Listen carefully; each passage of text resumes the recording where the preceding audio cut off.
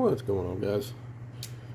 Been a while since we've done any videos, and I was kind of messing around on Instagram. Granted, this has been 3 weeks ago, and Knife Nut EDC, I had to do it this way because I would have forgot it. As soon as I opened Instagram and looked, my memory's still fried from all the COVID shit, and still trying to deal with all that. But anyway, different story. But I'll link him down in the description to his Instagram channel. And he was saying something about if I'd be doing a long-term review or update on the Adamas. I'm like, I hadn't planned on it, but sure, why not?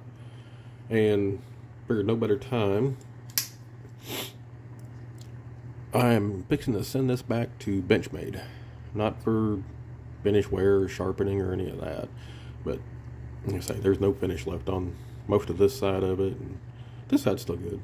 Pocket clip's kind of polished out. But I can sharpen my own knives. But side to side, no blade play at all. Up and down, however, it's not much. It sounds way worse than it actually is. And I'm not really worried about the lock bar failing on it. I mean, you still got to move this thing, let's see, about halfway back before it disengages.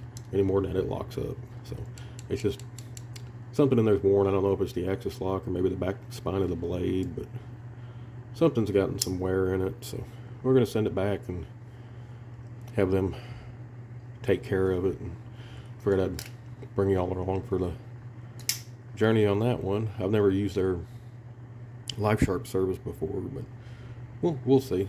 I'll go box this thing up and get it sent back to him this afternoon, and as soon as I get some updates from Benchmade, I'll update you guys. I probably won't make a complete video on it, but if you want to go over to the Facebook page, I'll link it down in the description too. You can check it out, or over on Instagram. I'll try and remember. I don't do a whole lot over there, so but I'll try and remember. But in the meantime, since this one's getting pulled out of the pocket, the replacement will be my Benchmade Bedlam, which is also an auto. Love this knife. It's definitely not taking the place of the Adamas. As soon as it comes back from Benchmade, it's going right back in the pocket. This is going back in the case. Not saying anything bad about the Bedlam. Great knife. Love the hell out of this thing. I picked it up cheap at a pawn shop. And love my autos. This thing fires hard for a big knife. I mean, anybody that knows the Adamas, let's see. Sorry for the lighting. I'm at my desk and it kind of sucks. But yeah, that's the difference between the Adamas and a Bedlam. Just this thing's huge. I like big beefy knives. But yeah, this one will be riding in the pocket until the Adamas comes back.